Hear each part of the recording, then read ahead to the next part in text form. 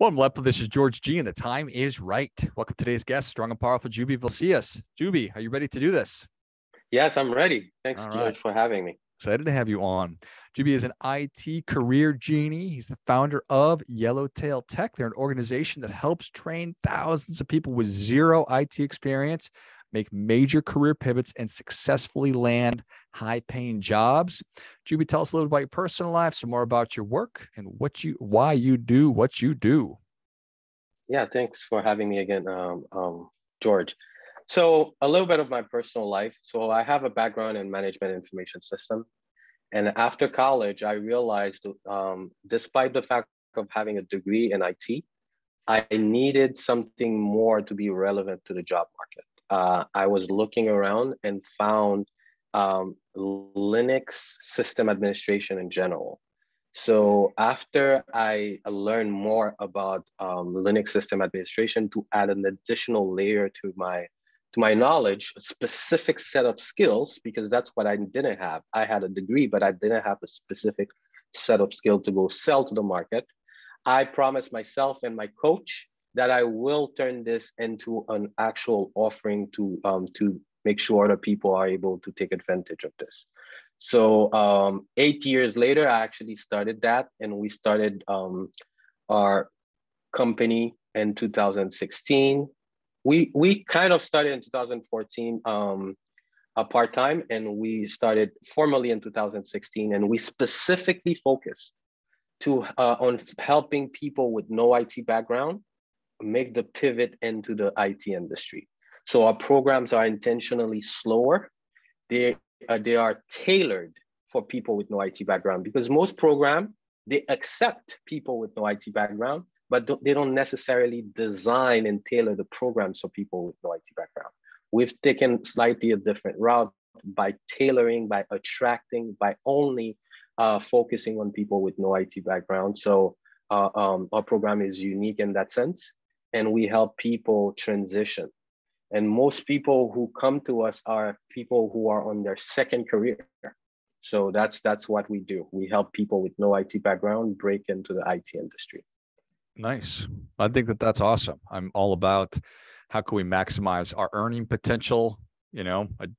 We spend so much of our lives working, so it makes sense to me that I'd want to make as much money as I possibly can, so long as I'm enjoying the work that I'm doing. So people come to you, or they come across you. Mm-hmm. I imagine that if I had no IT background, I might be nervous about my ability to learn the information. Yes. And most people, that's what happens. They're not sure if they are even the right fit. So that's what our enrollment advisors spend their time doing, is help our prospects evaluate if it's even a good fit, because it's not a transition that is suited for anyone.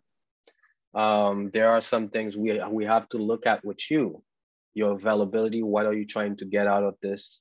And make sure this is where you're trying to take your career, your next career, and make sure you understand the potential new work environment. You're going to be spending a lot of time with your computer. You're going to most likely, especially nowadays, be spending that time alone with your computer because remote work is the new reality. So all these we discuss with our prospects, make sure they understand that, yes, there are great advantages with a career that promotes remote work, but there are some disadvantages as well. So we discuss all that. We make sure this is the right fit. But one thing I want to make sure everybody knows is that there is actually, not only there is, there is some correlation, but it's an inverse correlation between people with no IT background and people who actually are successful in my program. What I mean is, people with no IT background, I have a better success rate with them than someone with some IT background or some IT degree from 10 years ago that they come back. I have a higher success rate with people that have absolutely no IT background, that come to learn, that are eager to learn something, and that come as a blank canvas. So someone with no IT background, they shouldn't worry too much. They should just make sure they do it for the right reasons. Nice. I think that that is a thoughtful and striking. It seems like that's an appropriate way to think about it. You don't want to just shoehorn people into your course, just, because it's not going to be a very, very successful experience for anybody. With no experience, is that just because they come in with fewer assumptions and sort of Yes. old habits? Yes, fewer assumptions. And not only that, because they also come with no knowledge of the material, they don't assume. If someone has some IT background, they kind of get it and they think that's enough. Yeah, I kind of get the concept, so let's keep moving. But the person with no IT background, they want to dive in. They want to understand everything. They want to soak up as much as possible. And this is the attitude that's necessary. So the person with some IT background, they question everything. They question the process. They don't put in that much effort into the process. So they tend to botch it. So that's why we really insist. We don't push away people with some IT background, but we really make sure they understand in what environment they are stepping into. It's an environment that's slower. Our programs are 6 to 9 months. Most other programs similar to ours are 3 months or less. So we really take more time. We give them more support, more time with their instructors. We break down the program in a longer format. All these, it's because we know that's what works for someone with no IT background. Yeah, that certainly makes sense. So IT, that's a pretty big area. Mm-hmm. So I say, yep, this sounds pretty good to me. What are the common, if there are common career paths, or what are the skills that y'all are teaching? Great question. Yes, IT is very big, and that's one thing I tell people is that we specifically in only focus on 2 career tracks, which is Linux system administration and AWS cloud computing. And the reason why we do that, it's because we want to stay in an area where we are subject matter experts. That's one. Second, it's because there are so many ways to get into the industry. We want to lessen the options, the tyranny of choice that might arise when someone is making that decision. So we have 2 tracks. We make sure the track is fits what you're trying to accomplish, and then we go in it and we put some horse blinders on you, and we help you get to the destination. So basically, after you finish our program, you know exactly what your job title is going to be. You know exactly what you're going to be doing. The employer who is going to employ you as well knows exactly what value you are able to add to their environment.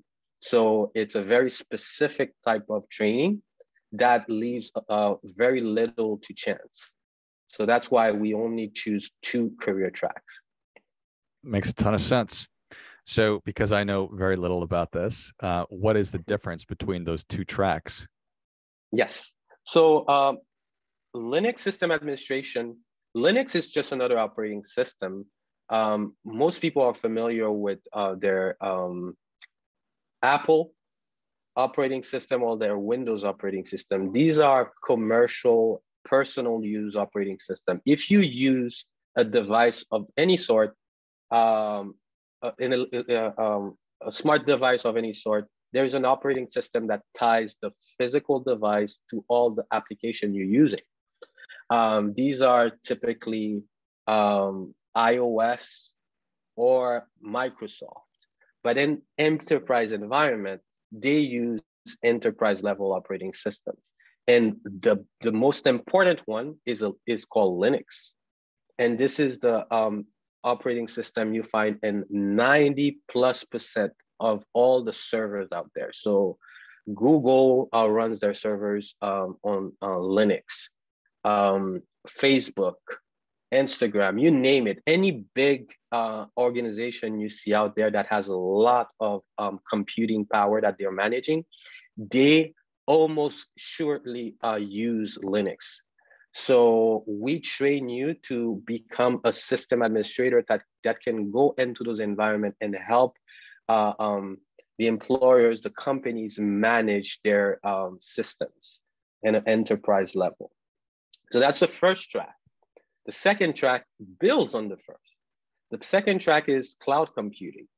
I'm sure you've heard about cloud computing, Sure. but most people don't realize that AWS, which is the biggest cloud computing platform out there, is run 100% on Linux. So, so our second track is a continuation of our first track. Because we are Linux subject matter expert, we stay in that realm of Linux and we build on it. So you can either choose to become just a Linux system administrator, or you can learn Linux, but add cloud computing to be able to not only help people with their physical Linux servers, but help them manage their infrastructure in a cloud computing environment. Basically, cloud computing is just an abstraction of a real operating system somewhere else. So that's our two tracks. And yeah, this is where we have a combined expertise in our team of over 30 years, maybe 40 years even. So we stay there, we design programs around that topic, and we try to stay relevant to the market. I love it. So the 6 to 9 month programs, what kind of time commitment is that on a weekly basis typically?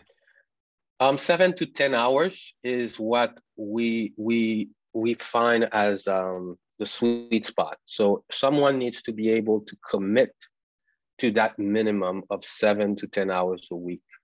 So if that's not the case for you, this is going to be very difficult to actually accomplish. Yeah, well, that seems like, I think that sounds really reasonable. So, and I imagine most folks are coming and they're still working at their other gig as they're transitioning. Yeah, we cater almost 100% to people with jobs, with careers, with a family. So all that is taken into consideration. Like all our program, all the live sessions are in the evening. Because this is the time we find that that's better for most people. Of course, there are people that works at night, but 7 to 9 p.m. is where we can catch the most people in general. So, yeah, seems reasonable. So I graduate from the Linux track. Am I then a Linux system administrator? What is the title, Linux, and yeah. how much money Well, could I expect to the earn? tricky part. The titles are very loosely used. So there is gonna be some the word Linux in your title, but some companies call it Linux system engineer. The word engineer, for example, is very loosely used. Some are gonna say you are a Linux system administrator or a Linux support technician. So the title itself varies, but the job you will be doing does not vary too much. That's the first question. The second is the sweet spot for an entry-level Linux system administrator is anywhere between 75 and 85, but it depends on how well you did in your interview. It depends on where you located in the US. There are some other factors involved, but you should expect something around 75 to 85. That's your first job. But of course, beyond that, I've seen, crazy salaries that, of course, they are for second job situation. Yeah, certainly. And I imagine that this is a career field where it's going to be growing and there's an increased need for human beings to be a part of it. Oh yeah. I have a friend who works at AWS. He told me AWS is growing at still growing at the pace of a startup, meaning 40% year over year, and they plan that to happen in the next 5 years. So you imagine, basically, another way to put it, the penetration rate for cloud computing in an enterprise environment is 5%. 5%. So yes, there's a lot of growing to do, a lot of growing. There's a lot of opportunity. And we are very much behind in the US because we are not training enough cloud computing expert to keep up with the demand as it is now. And it's growing exponentially. You can imagine what's going to happen in the next 10 years. Well, let's get moving, Jubee. Yes. And also that's why I always say it's very important to bring people with no IT background into the mix, because there's just not enough bodies, learning this thing. So if we just rely on retraining people with IT background or retraining people already in the field for cloud computing, it's going to take too long. It's not going to be enough people. So we have to do this. More people, more companies have to do what I'm doing. In fact, even if I graduate and trained one new cloud computing expert every day, it wouldn't be enough. So yeah, we have to get going. Got more work to be done. Love it. Would you be the people are ready for that difference making tip? What do you have for them? The biggest difference, the biggest tip I want to give people around that is that you have to get in this for the right reasons. Don't get into this new field just because of money, because you're gonna fall in the same trap as your first career. You're gonna love it for a little bit, and not work on the long term. So you have to get on it for the right reason. Learn to get into it to the point where you can start enjoying the work. This is the most important thing I've seen in our 8 years of existing. Some people just get in because they hear that they can make a lot of money. And this is a motivation that dies off very fast. So make sure you don't do that. You don't make that mistake, is the advice I have for everyone. Well, I think that is great stuff. That definitely gets come on. Jubee, thank you so much for coming on. Where can people learn more about you? How can they get involved with Yellowtail Tech? Yellowtail.tech is the website, and you can find us on Instagram, yellowtail.tech, on Facebook, yellowtail.tech. Anywhere you can just type yellowtail.tech, you'll find us. Love it. Well, if you enjoyed this as much as I did, show Jubee your appreciation and share today's show with a friend who also appreciates good ideas. Go to yellowtail.tech and find out if this could be a good opportunity for you. I'll list all the different places in the notes of the show. Thanks again, Jubee. Thank you, George, for having me. And until next time, keep fighting the good fight. We are all in this together.